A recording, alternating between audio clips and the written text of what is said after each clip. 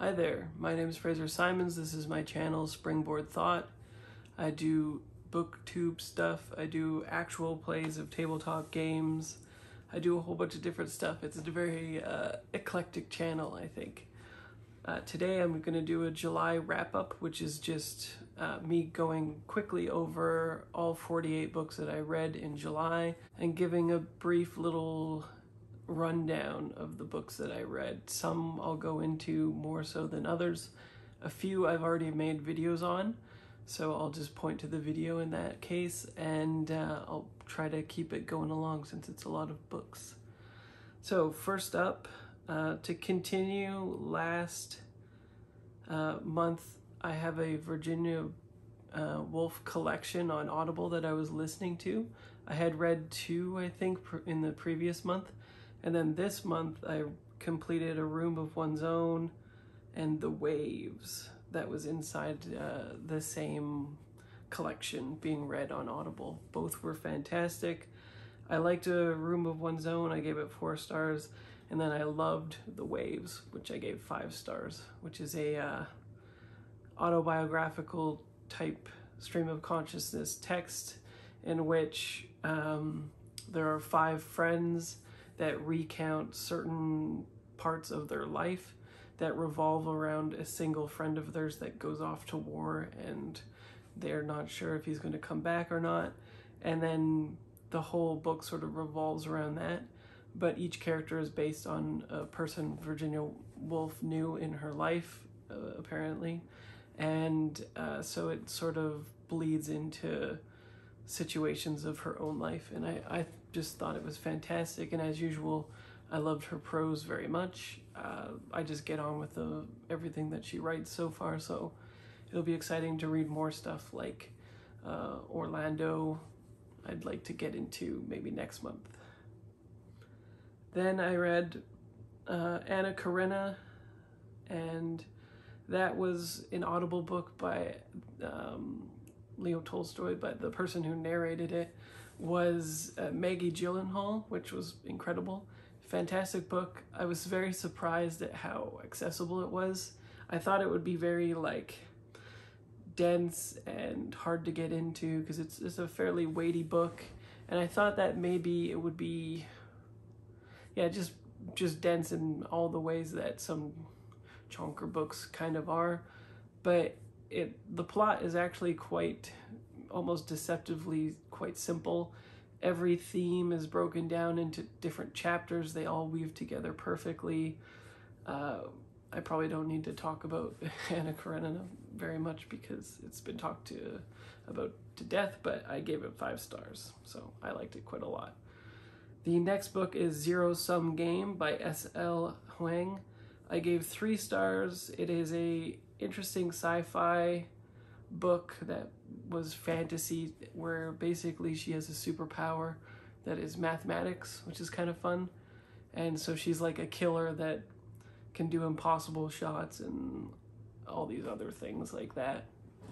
But all these other people that she competes with similarly have kind of powers, but not really, in different aspects, and she's competing with them, and then she gets embroiled in this conspiracy that was fine.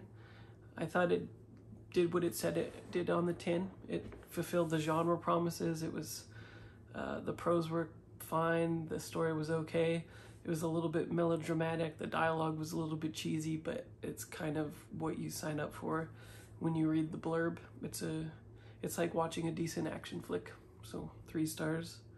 Winter's Bone, I gave 4 stars. I made a video on that, so you can check that out. I think it's fantastic. Really good Southern Gothic, or Southern, depending on how you classify it, book about a girl who is put into an impossible situation when her father puts up their land for a bond to get out of jail, and then may or may not show up for court, so she has to go looking for him. There's a movie with Jennifer Lawrence, also very good, but the book has incredible prose, just incredible. You should check it out. Then I read Blink, The Power of Thinking Without Thinking by Malcolm Gladwell. I gave this 2 stars. I didn't like it very much. In this one, his arguments are very, just not very convincing, and they also like contravene his earlier thesis multiple times. It's a very weird book, I thought. And I'm coming to see Malcolm Gladwell as sort of like a magician in The Prestige, where he's like doing a magic trick, and you're not supposed to know that the bird that's being disappeared is being crushed by the cage and killed, but everybody sees the cage. It's a sloppy trick, or at least a lot of people. It's still a very popular book, and he's a very popular writer, but I find very little of substance to connect with his writing. It's more an entertainment thing for me than anything substantive. So I think I probably won't continue with any of his other books. Then I read The Current by Tim Johnston. I gave 4 stars, and I made a video on it. It's a very good mystery thriller, but in a literary fashion. So the pacing is slower. It's a lot more rich. It's a lot more dense to study on the actual town instead of the just sort of sterile events. Like, you're not only there to find out what or who the killer is. It's more about how it affects the people, even generationally, and what it does to the town and what it does to a person, and trauma and things like that. So check out the video if you're interested. Then I read Infinite Country by Patricia Engel. I gave this 4 stars. This is a pretty big book right now. I probably don't need to say much about it because it's very popular. I think it's like a Reese pick or one of those picks, Jenna picks, Oprah picks. Somebody picked it. It's a own voice immigrant story that is very poetic. I read it on Audible though, so it was very different. Sometimes poetry, when read aloud, really sings and does it justice, but it depends on the narrator. And I think this one didn't quite connect. I've seen little bits of text for it somewhere, like excerpts, and it read quite well to me, but then when I heard it back, it was like discordant and a little bit weird. So there was just a fundamental disconnect for it that kind of lacked the 5-star judgment for me, but I still thought it was quite good. And I thought it was almost like in a conversation with the Oprah pick last year, the American Dirt one, which is not own voices. So it felt like fairly in contrast to that one from what I know of it. I haven't actually read American Dirt, so that's just supposition, but that's what it seemed like. Then I read Firekeeper's Daughter by Angeline Boulet, and I gave that 4 stars as well. That book I quite liked. It's a YA book on a indigenous reserve where meth is being cooked, and the FBI want to have a 17-year-old girl, the main character in the book, to work with them to find out who is cooking the meth and unravel this conspiracy and stuff. And so it mostly does that plot justice, but it uses it as a springboard to talk about a lot of issues surrounding reserves and fundamental misconceptions of the public towards reserves, unpack racism, unpack sexism, and definitely takes a look at how outsiders trying to help the reserve, often in meaningful and not usually intentional ways, can damage aspects of it without knowing the real lasting impacts. And I thought that was like the real core strength of the book.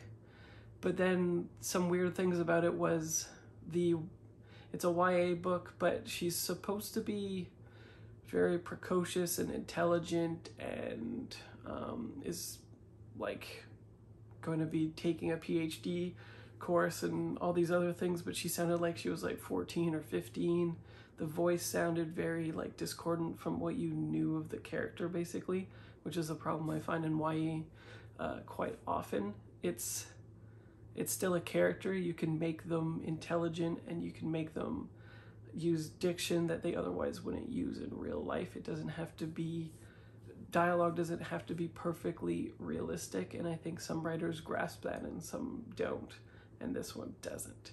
But it is still quite a good read, and I recommend it. Then I read The Dream Life of Suanov by Olga Grushin. I made a video on that as well. I thought it was fantastic. I think it's being considered a modern classic either in English or in Russia, and it makes sense to me. It's quite good. The pacing is a little bit off. Characters were fantastic. The prose were fantastic. The description, specificity, everything like that with the prose was fantastic, and the meta-narrative and what the themes were trying to get across really worked for me. So next I read The Scout Mindset by Julia Galef. I gave this 4 stars. This is all specifically about her own research in the Scout mindset, which is opposing the soldier mindset, which most people have. I don't know if I could talk about this intelligently, even though I read the book, but basically Scouts are more interested in learning fundamental core concepts of how something works in order to understand it, grasp it, and then approach things with empathy, consideration, and soldiers are exactly what you might think. They're very aggressive. They want to understand the vulnerabilities of a system. They want to approach life and obstacles tactically. They're very logical or prone to reasoning in a way that is not conducive to what they're actually feeling. So it's like stoicism versus a more modern thought process, basically. I thought it was very good. I gave it 4 stars as well. Then I read The Midnight Bargain by C.L. Polk. This I read because it's a Canada Reads one, and I think it's one of the last books I have that I need to read for Canada Reads. I'm not sure. There might be a couple more books, I'm not sure, but this one was pretty good. It's a fantasy book that is historical fiction, and it's all about a woman who doesn't have any agency in her life. She's being married off to somebody in this like magical land where men are the ones that can do magic, of course. Women are not supposed to, and can be, there's repercussions to it once they elucidate the magic system. But they approach a season in which everybody is to be married, which is probably based on like Victorian times marriage stuff. I'm not sure. I'm not familiar enough to say, but it seemed like it correlates to stuff like this. And it's all about her trying to balance the needs of her family and her father's expectations with what she wants, what she can expect, and what she sort of like has these hopes that don't jive, of course, with what her family obligations are. And then she has to sort of strategically and tactically maneuver things in a way where she can try to make both parties happy. It was fine. Most people like this book more than I did, but maybe it was just because I was coming off a whole bunch of great reads, and it was just, by contrast, just felt fine. It did what it said it was on the tin. That's why I gave it 3 stars. Then I read Concrete Rose by Angie Thomas.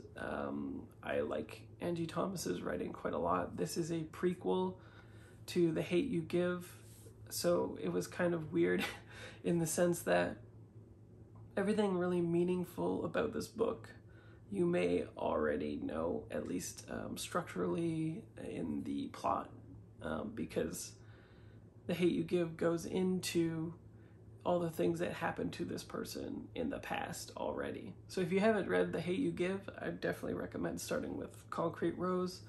It gives a lot more context to what was happening, but not, it doesn't expand things beyond what you might be expecting and what you might be hoping, which is why I gave it 4 stars instead of 5. It's it still exceeded my expectations in the sense that it's sort of like a magical feat in that you know all the things that are going to be happening plot beat wise, maybe not at a granular level, but you know the large strokes of this person's life already, basically.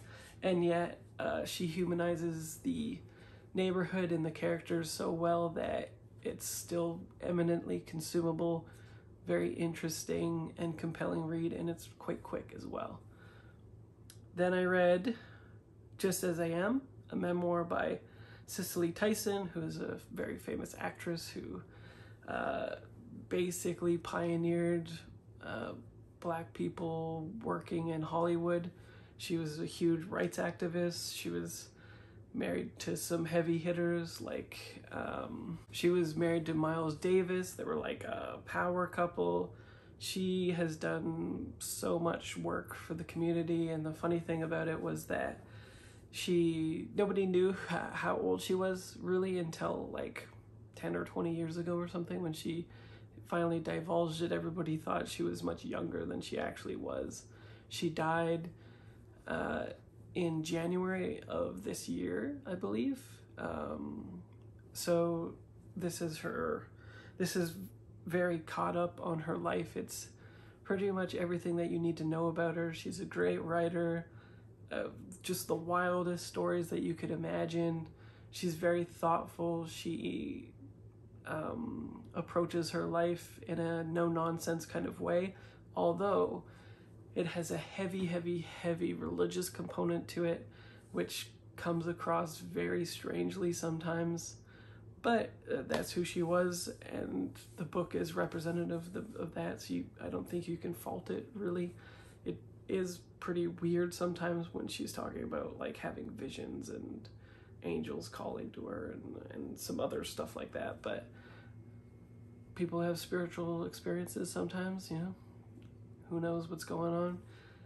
But I gave this 4 stars. I liked it quite a bit and recommend it. I consumed it on audio. The narrator was okay. I would probably go with the book instead.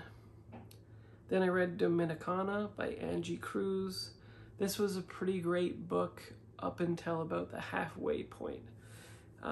This is about a 14 or 15-year-old who her parents essentially sell her to a man into a marriage contact in order for them to survive. They're very impoverished. They have basically no money.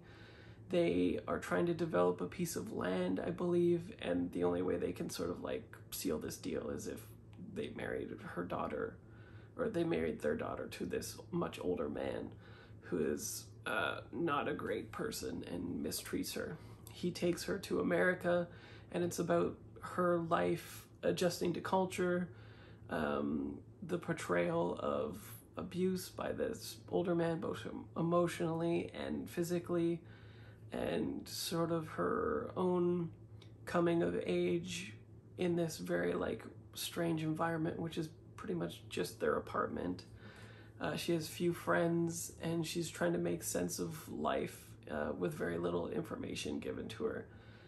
It's very vivid. It's very compelling work until she's stuck in the apartment, and then the pacing slows way down.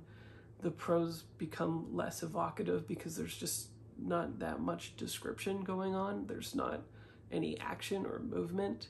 So it became a little bit like flaccid in the latter half, and then ends with like a big boom when everything comes to a head. I thought it was fine. I gave it 3 stars. Up until the halfway point, I probably would have given it 4 stars. Yeah, I thought it was okay. Then I read The Oxford Murders by Guillermo Martinez. I gave this 3 stars. I watched it just because I read it because I watched the movie to see how similar they are. They're pretty different, actually. The large strokes are the same, but things are very different. Like the Hollywoodization of this is almost comical, where they try to make it like a lot more sexy in the movie, and the love interest is always padding around her flat naked, and there's lots of sex scenes and nudity and all that kind of stuff. The book is a lot more what you would expect from the genre, but from a more literary bent. But it's also like just fine. It felt interesting when he was in his element, talking about the mathematics and the theory and everything to do with the plot that was constructed. But the characters were just kind of felt a little bit thin. The interactions were fine, the dialogue was fine, so it ended up just being kind of a decent book, but nothing that blew me away, really.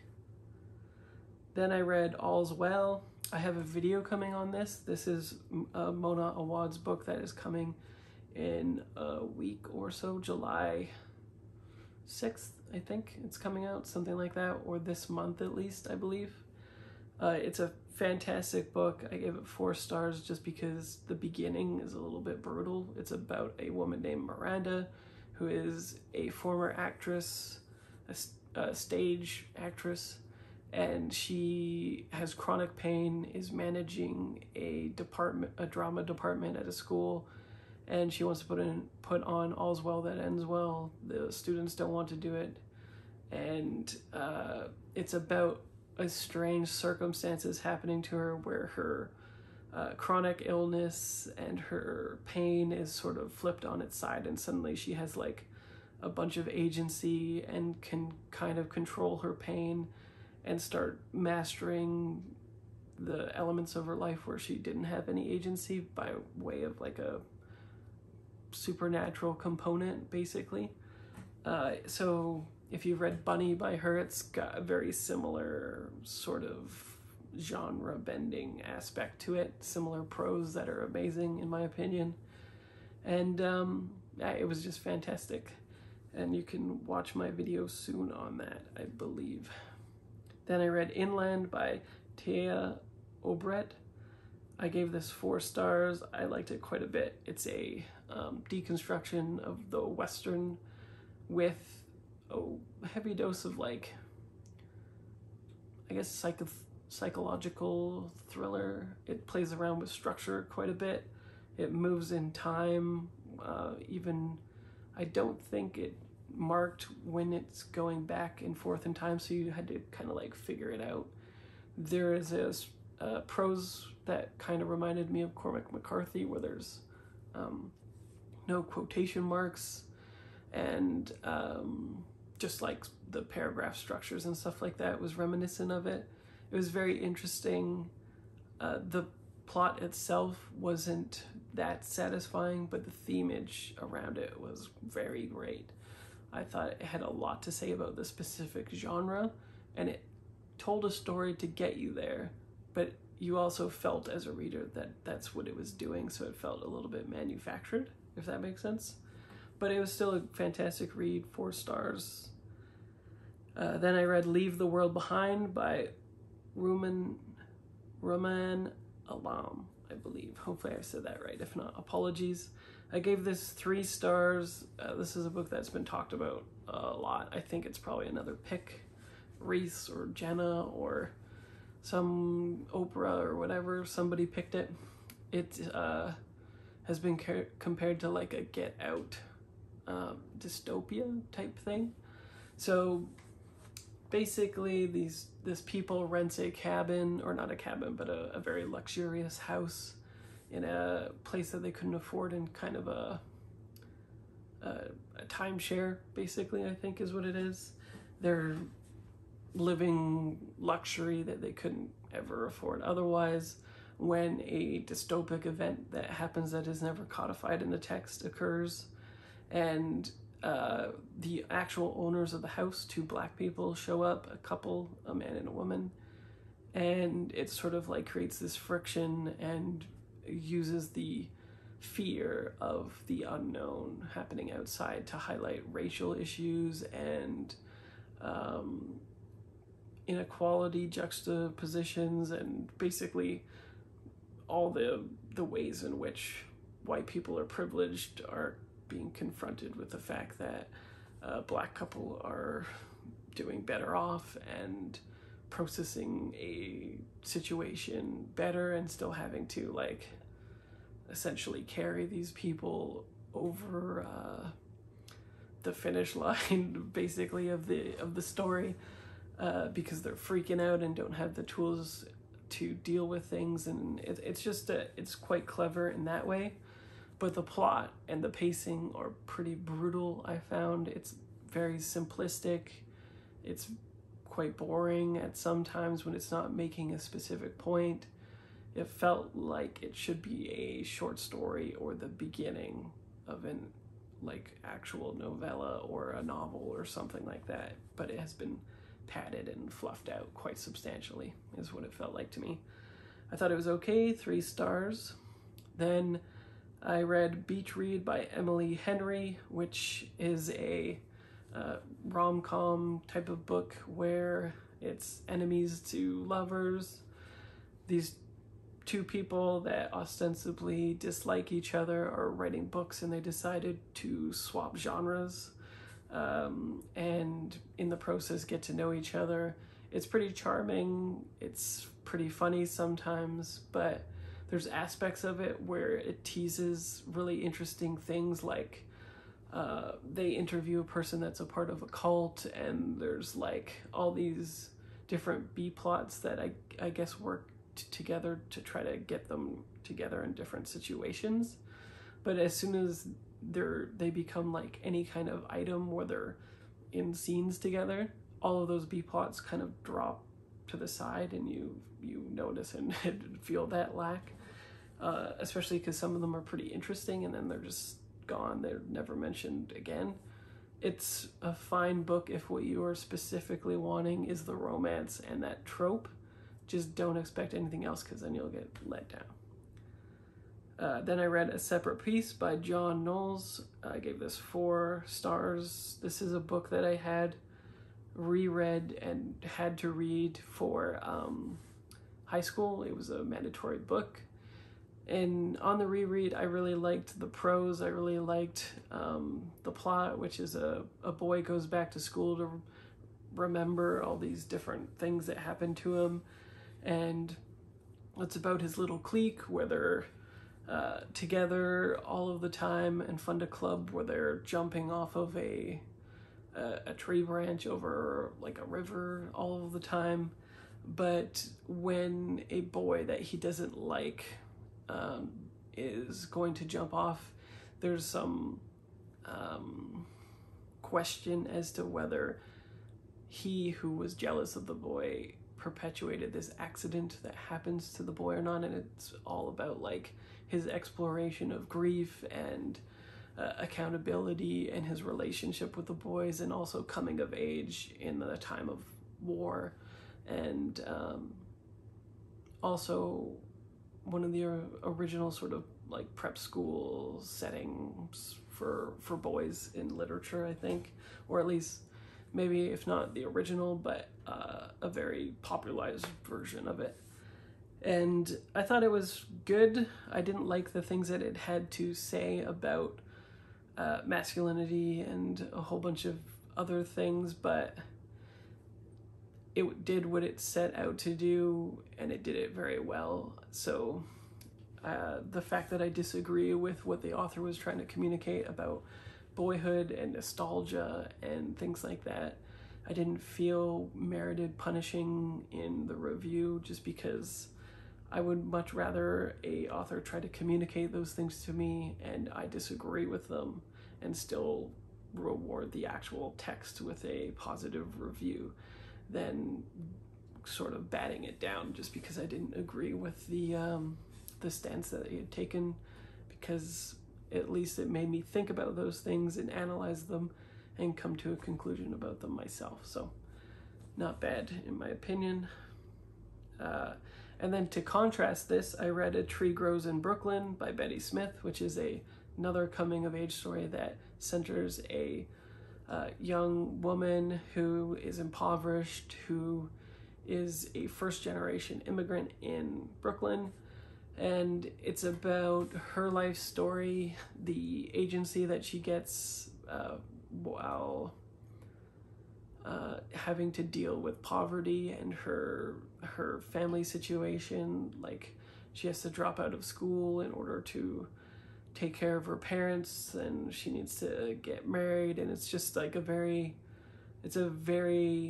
vivid view of what Brooklyn was like at the time. I thought the description was fantastic, the themes were fantastic, the life story itself, the plotting, everything was used to maximum effort and effect. I thought it was really great, and frankly, like I was saying, it starkly contrasted the lack of great theme work in a separate piece, or not the lack of great theme work, but it had better things to say about coming of age, and healthier things to say, and more impactful, meaningful things to say about impoverished people and their lack of options and choices in the world, and how money is much more than what people realize if they've actually ever been in poverty before.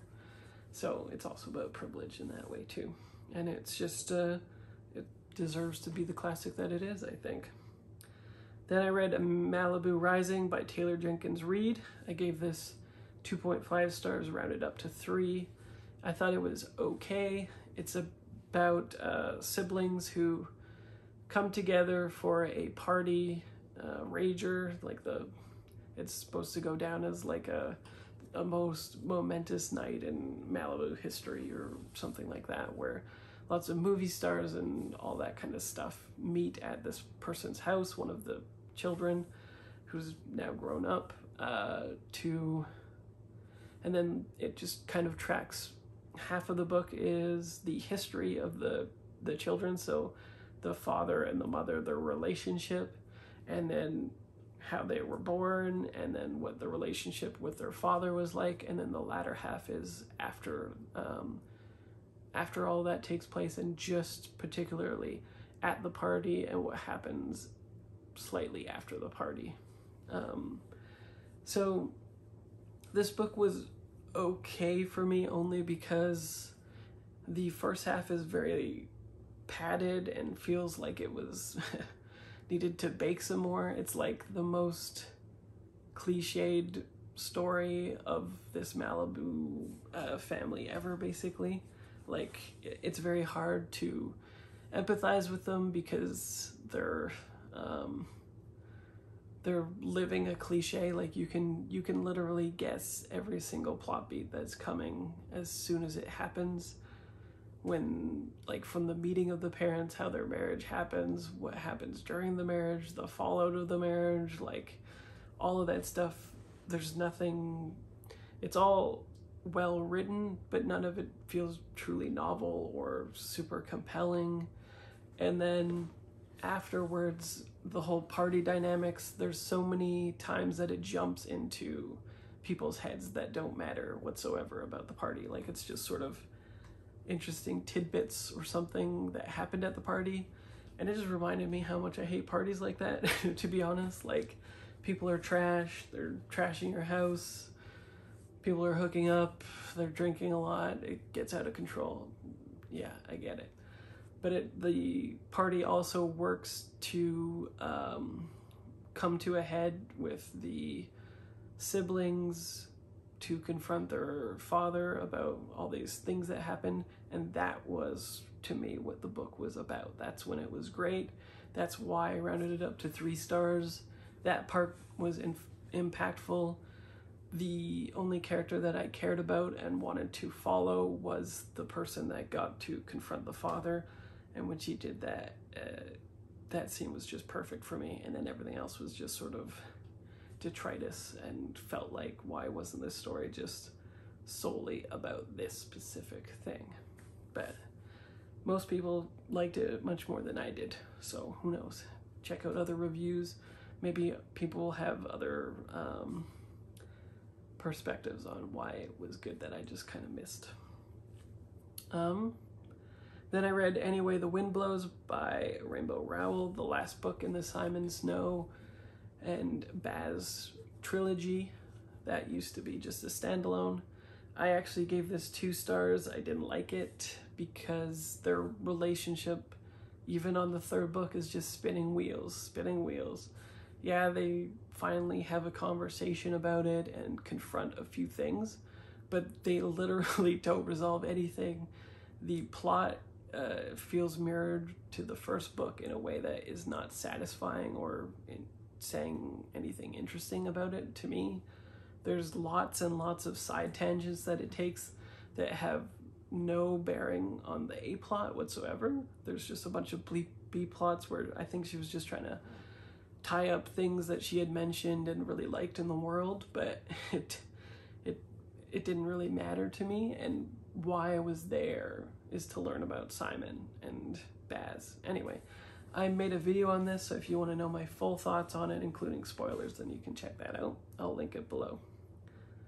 Then I read Loveless by Alice Oseman. I gave this 5 stars. I loved it. This is great ace arrow romantic representation.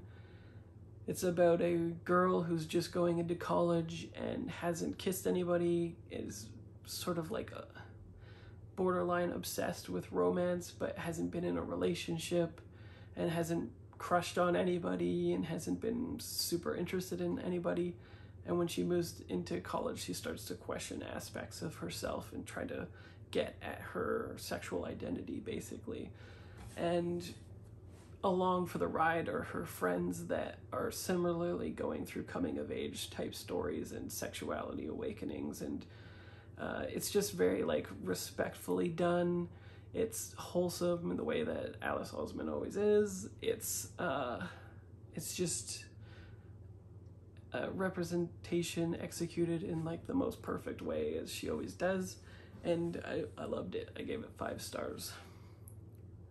I then read The Big Sleep, the first book in the Philip Marlowe books by Raymond Chandler. I gave this 4 stars. It's very problematic in some ways, mostly due to when it was written, I'm sure, but still, it's pretty weird sometimes. It's a little bit racist sometimes, but it also wasn't as bad for me because I listened to the audiobook, who is narrated by Ross and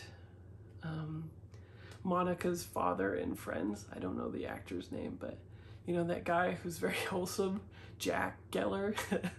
It's that guy reading it, and they censor out, like they bleep out swear words and profanity and things like that, but because there's some gaps in the censoring, you can tell what the word probably was and what's going on. But for whatever reason, that did actually help me enjoy the story a lot more.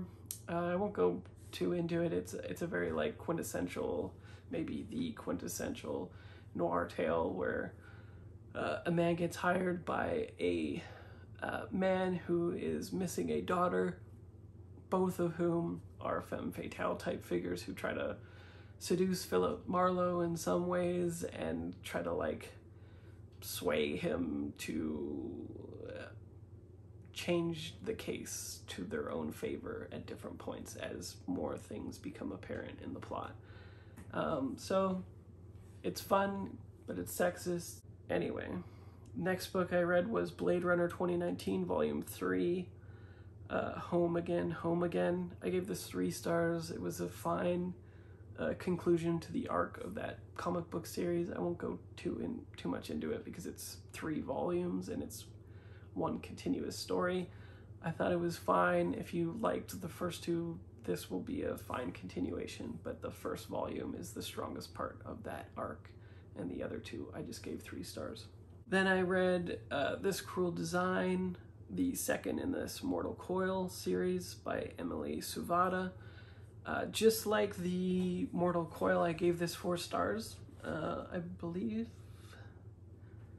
Anyway, I liked the first one quite a bit, so it was either 4 or 5 stars. This one I gave 4 stars. It continues a really interesting plot where they're still trying to figure out the inner workings of a virus. There's a whole bunch of, basically all of which is spoilers for the first book, where it continues a mysterious plot line about who the actual main character is, what she did in the past, and they're recreating or reverse engineering, trying to find out and suss out events of the past that will allow them to move forward in the future. But it all comes spiraling into some sweet drama, and it's a YA sci-fi slash maybe like a little bit of fantasy, but the science fiction is apparently well researched and could actually happen. Everybody I've seen who's reviewed it said that it was very like on point and surprisingly plausible, basically. So that's scary, but also pretty interesting.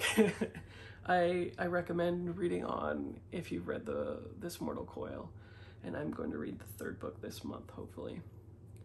I next read The Other Black Girl by Zakiya Delilah Harris. Hopefully I pronounced that right.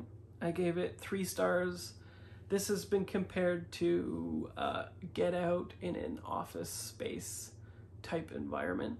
Weirdly, the blurbs on it say like that it's a lot more comedy and humor, and I didn't get that at all. So I don't know if I just have a weird sense of humor or that set my expectations for the book in a very different way than what it actually was.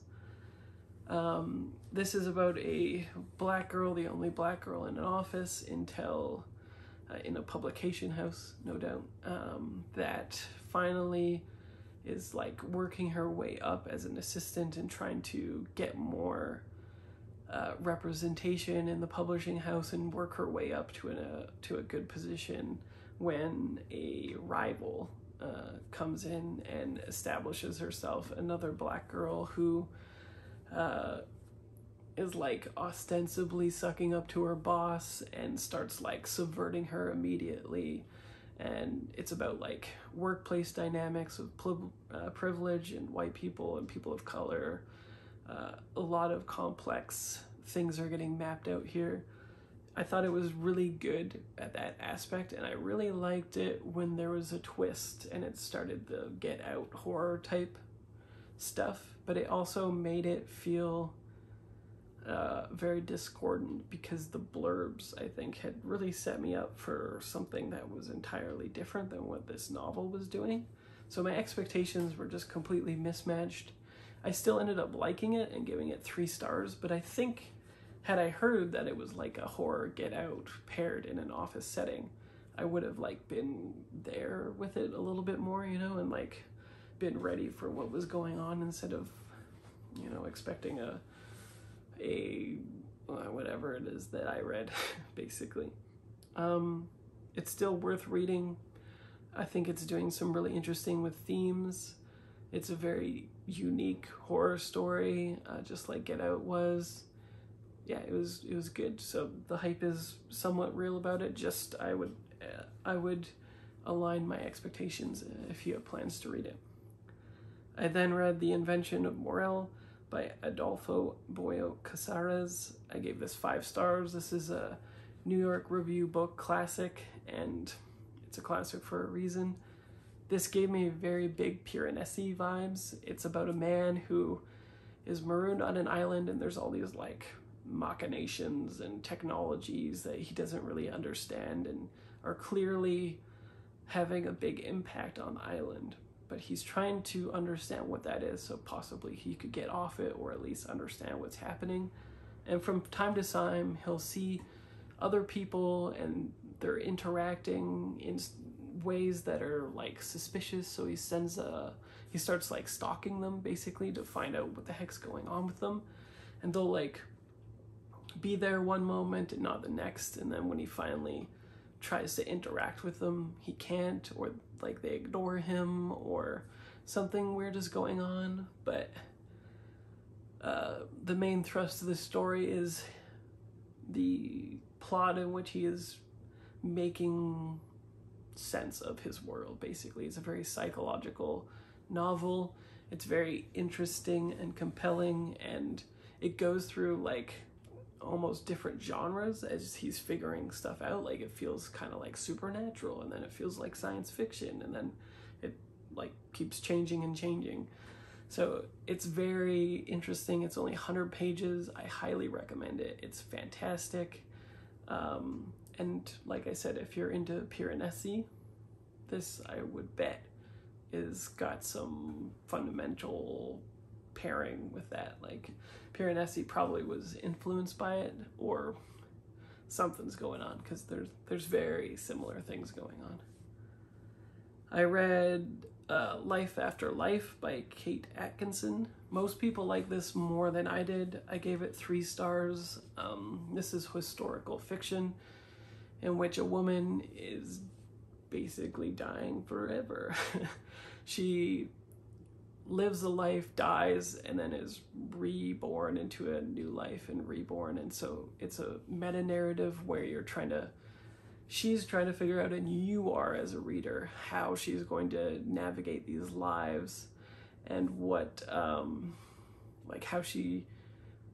what the end game is basically for this, right? If she's constantly dying and reliving a life, and sometimes she's retaining some knowledge, sometimes it's just like intuition, or yeah, I guess it would be mostly intuition, where she's died in one way and then sort of steers clear, but it's at an instinctual level. And so yeah, the pleasure of it is figuring out the end game, but I found it to be a little bit repetitive, and the setting and the dialogue and just the time period overall for the historical fiction just aren't super my thing. It's not what I would typically pick up, so it didn't really have like a huge chance of hitting 4 or 5 stars with me anyway, but I think it succeeded, and so I gave it 3 stars. I felt it was pretty good. I then read The Flat Share, which is by Beth O'Leary. I rounded this up from a 4.5 to a 5, which I don't think I've ever read a romance where I liked it this much, ever. This is a book with some really interesting central themes that are worked in and like explored in a very respectful and interesting way, but in also like a no-nonsense way. It's about a woman who is in a abusive relationship who finally gets away from her abuser and goes into a flat share, which is the only thing that she can afford, basically. So she's living with another guy, but they never see each other. Their schedules are completely opposite. Her hours in which she's gonna be in there don't coincide with his, but they start a relationship of sorts by post-it notes, which is pretty cute. And an interesting way of them getting to know each other in this day and age. Like, they both have cell phones, obviously, but they could do that, but instead there's like this writing letters quality to it. And eventually they do meet, they have a unique relationship, basically. Whether it's friends or lovers, you'll find out, but just the seriousness it approaches the goodness in people and them wanting to do right, with communication issues mixed into it, and trauma and the life experiences one has that shapes how they react to certain situations is just top-notch with this book, I think. And then it's exploring of abuse while still being respectful is what really drove it home for me. It's also just incredibly funny. It's steamy when it needs to be, and yeah, I just thought it was fantastic. I was completely surprised. So 5 stars. I then read The Underground Railroad, which is by Colson Whitehead, of course, but I gave this 4 stars and quite liked it, but I found that the show was actually better than the book in some instances. I didn't realize that they were so similar but so different, and the show takes it in a much more science fiction way, which is what I was expecting. And so when I read the book, I was a little bit let down because that component is actually not there very much. So yeah, it was interesting, but all of the central relationships and the most impactful dialogue are the same. So on the show and the book, they have the exact same language. It's like verbatim. So that aspect was really great, but the show does flesh out aspects of the book that I feel did need fleshing out. So it probably could have been a 5-star read had I not seen the show first, which is a little bit unfortunate, but the way it is. Then I read The Sanatorium by Sarah Pierce. I made it 12% into this book and then gave it a 1-star and DNF'd it. I just wasn't into it. It felt very trite. You could tell where the mystery was going right away. I wasn't too into the sterile prose, and just the characters weren't that interesting. It was taking a long time to introduce all of the characters. Yeah, it just didn't hold my interest whatsoever. I then read The Book of Life, the 3rd book in the All Souls trilogy by Deborah Harkness. I gave this 2 stars. I thought it was okay, but not great, obviously. It didn't give me any of the closure that I wanted from the other books, and it also felt very discordant with the 1st book, where the main character has more agency somehow, it feels like, than the 3rd book, where suddenly she's got like all this fallout from the time traveling that didn't make any sense whatsoever. It felt very contrived, laughably so sometimes with Jack especially. There's just, yeah, very weird stuff that happened with the time travel, where she was just trying to make aspects of the 2nd book relevant, where it was fine. You could have just left it in the past and that would have been all right. The main villain in it, I didn't find compelling or interesting. He felt like a very like gotcha, bland, stupid villain to me. The magic system was further made apparent, and that was really cool. The world building aspects remain very interesting in this book, but everything else was just felt like padded fluff, and didn't feel like she kind of knew where she was going to be tying everything up, and it just felt, yeah, ragtag and not that great to me. I then read Transcendent Kingdom by Gyasi. I loved her Homegoing, so I gave this a try, especially because it's a Booker Prize, I think. I'm pretty sure that's true. I really like this book, but similarly, this was a book where she was a 3rd-year PhD student and very intelligent and precocious, again, just like that other book I was talking about, The Firekeeper's Daughter. She sounded like she was 14 or 15 or 16, again, like her emotional maturity wasn't there, her diction wasn't there. It was very weird to read that story with that kind of prose, which I felt were like, the actual sentence by sentence and the paragraph structure were completely fine. I just didn't like the voice in particular for the book. I did like the plot, and I did like how it went into addiction and what happened to her brother and her mother and societal issues and things like that. That was fantastic. But the voice just really hampered it for me, so I gave it 3 stars instead of probably 4. I then read Mary Jane by Jessica Anya Blau, however you pronounce that. I gave this 4 stars. This is a very smart coming-of-age story, I thought, where it's about a 14-year-old girl who in the summer takes a job as like a helper/nanny for this couple that starkly contrasted her own Republican family that are very stifling and conservative in every single way that you can imagine, especially the way that they treat her. And she sort of comes into her own in a situation where she's learning all these new aspects about life, about liberalism, about the ethos of the 70s, essentially, is all packaged into this one family, and her taking care of a child that is very endearing was just a fantastic read. I thought it clipped along, it conveyed everything about the spirit of what it was trying to communicate. The themes were great.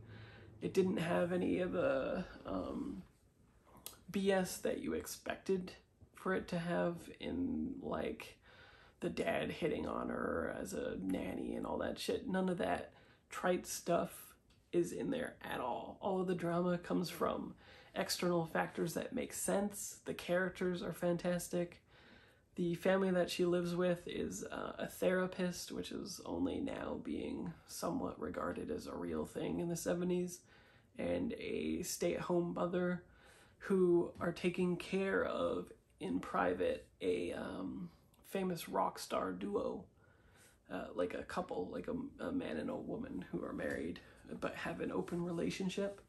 And so, yeah, she just has like all these vectors of thought that are opening up as she talks to and thinks about and has new experiences with all these people instead of being stifled at home. So it was just fantastic. 4 stars. I then read The Roommate by Rosie Didan. I gave this 4 stars. I also really liked it. Surprisingly, I guess as long as there's some good themes going on and romance, apparently I like it. This is the most romance I've read in a month, for sure, hands down. But the things that I liked about this book a lot was it plays into its cliches very well. It's about a very like well-to-do, privileged girl who, on a whim, moves across country to New York because her crush has a room available in this flat that he has. And as soon as she gets there, he is in a band, of course, and takes off because they have an opportunity. And she's stuck with a room that the guy rents out without her knowing to a random person. And the random person ends up being a porn star. So it's a enemies to lovers trope, but it's a lot more wholesome and also a lot more steamy than you would expect. It's not... The masculinity of the porn star is surprising. It's like, it can be toxic at times, as you would expect, perhaps, but it's also stemming from a place of vulnerability that makes sense. And once they like get to know each other, their dynamic is really great, as you expect, probably because the guy's a porn star. The scenes are very steamy, but it's actually super sex positive and framed in a woman's perspective. So that was pretty interesting.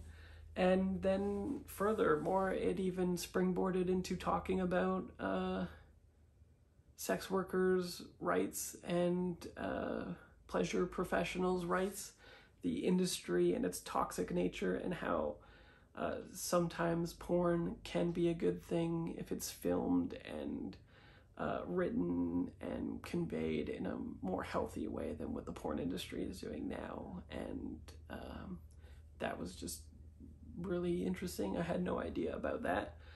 And yeah, so the themes were just, again, super on point. The dialogue itself was pretty meh. The prose were okay. I read it too on Audible, so it was interesting to hear sex scenes that vivid in your ear when you're shopping for groceries. But yeah, it was surprisingly well narrated, great story, no complaints. 4 stars, definitely exceeded my expectations. I then tried to read The Emperor of All Maladies, a biography of cancer. That was going to be an audiobook as well because it was a chonky one, but I couldn't do it. I made it 20% in or so, and it was just so dry and so uninteresting to me that I just ended up dropping it. Because while the idea of a biography of cancer really appealed to me and what should have been interesting, the way that it was written just didn't click for me whatsoever. It was like reading like a academic textbook, basically, where he was just prattling on about all of his patients, and I couldn't handle it, so I moved on. I then read Chess Story by Stefan Zweig. Hopefully I pronounced that right. Anyway, I gave this 5 stars. It's a classic book, another New York review book classic, and it's very short again. It's like 90 pages or something. But it's about people who are on a cruise, I believe, or on a ship anyway, going somewhere. And they realize that a chess champion is in their midst, and it goes into the chess champion's backstory. And at first you're just like, okay, this is kind of interesting, but I don't need all this detail about this person. Then they get to the match where he's, I can't remember what it's called, doubles or whatever, but he's playing multiple games at once and beating them all. And then suddenly a mysterious challenger comes up and stalemates the chess champion. And the next day it's their chess battle that happens. But before that happens, the main character who's writing this sort of in a journal recounting these events, he talks about he talks to the person who's the mysterious challenger, and it goes into his backstory. And so it becomes a very psychological book that was super interesting and compelling, where the psychology behind those two characters and how they played and what happened to them shaped the game that is played later on and what happens. It was just fantastic. I thought it was incredible. I'll definitely read more from that author, and was very glad I read it. I then read Fight Night by Miriam Towes. This is a book that isn't out for a couple months, I think mid-September maybe, so I might do a video on it then. I gave it 3 stars. I thought it was okay. It's written from a child's perspective, and that's just not my favorite. There's only so much you can write from a child's perspective until it starts getting kind of meh, and this got pretty meh pretty quickly for me, but to its credit, it did have some interesting themes. The plot was compelling, and the dynamics between the little girl and her grandmother especially were super perfect, on point, great dialogue, lots of interesting stuff, and surprisingly funny, so I gave it 3 stars in the end. I then read Chapter House Dune, finally completing the 6 books in the main 2 trilogies or whatever. I won't be reading more of them anyway, but this was fine for me. I really like the philosophy and the religious aspects and them breaking down just the general movements overall of humanity and what it means to be human, and our faults and our strengths, and inserting that into the plot. That's compelling, but the plot itself is pretty simplistic, and some aspects are trite, especially the sexism. And so I'm just kind of relieved to be done with it, but I thought it was fine.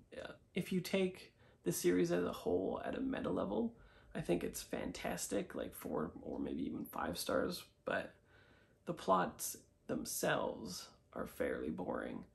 The things that it has to say and the themes and the way that it's executed are good though, so it's contradictory. I really like the series as a whole, but each individual book I feel struggles in some way. I then read A Town Called Solace by Mary Lawson. This is a Booker Prize long list, I believe. It's a Canadian book, so I wanted to like it a lot more, but this is a book about a little girl whose older sister goes missing, and about a old woman across the street from her who is sent to basically like a medical retirement home sort of thing. Part of the plot is figuring out where she is and why she's there, so I won't give too much away, but anyway, she leaves her house, and the tenant that moves in, a man, it is about his story, and basically like all of these 3 perspectives bounce around in time to paint a picture of the town, what happens with the disappearance of the person, and the innermost thoughts of each individual, basically. I thought it worked pretty well. I gave it 3 stars. It was okay. I didn't get too much more out of it just because I've seen the same concept executed better in other books, so I wasn't too impressed, but I still thought it was a good read, and it did what it said it was on the tin, so I gave it 3 stars. The Secret Lives of Church Ladies by Disha Falia, I gave 3 stars. I thought this did what it said it did on the tin very well in some cases, but some stories are better than others, and that contrast, just like with all short story collections with me, kind of brings it down. It has to be very exceptional for a through line of short story collections to get above 3 stars for me, just because invariably some of them I just don't really like that much. And then there's some great ones, sure, but it just feels like if there's no really hard themes that connect them, and there's like a lack of cohesion, that it's just impossible for me to get on board with them above the exceeds expectations of 4 stars for me. And unfortunately, this is a similar case for me. I really liked how it goes into character work for a bunch of the different ladies, and I liked that it jumped around chronologically in order to go into self-referencing certain stories within a story. So somebody will say something, do you remember that time when? And then one of the stories will be that time or around that time. And so that was fairly interesting, but yeah, just some stories were more interesting than others. So I next read College of Shadows, a Cambridge Gothic book by Mark Wells. It's an audiobook that I got. I gave it 2 stars. I didn't like it that much, but I did like the themes. I did like the Cambridge aspect. It's pretty cool. Basically, people compare it to Harry Potter, but I wouldn't say so. It's 3 students that go to college, and eventually they are attacked at night by like a winged beast, essentially, and they try to figure out what it is. And all these other mysterious things are happening around the college as well. And so some of that stuff is interesting, but the actual character work feels a little bit flat. The prose are like very noticeable because they're read aloud and they're kind of boring. It felt very much like commercial fiction. And then I just didn't really like the ending. So it was not that great, but maybe if you're quite into the aspects of the story and you don't mind the prose, I think it would be an easy 3. I then tried to read The Emperor's Blades, which is read by Brian Staveley, and it is on audio, but it doesn't say who the narrator is. Weird. I DNF'd it at 29%. This is dark fantasy in which all the tropes of dark fantasy that I hate are present.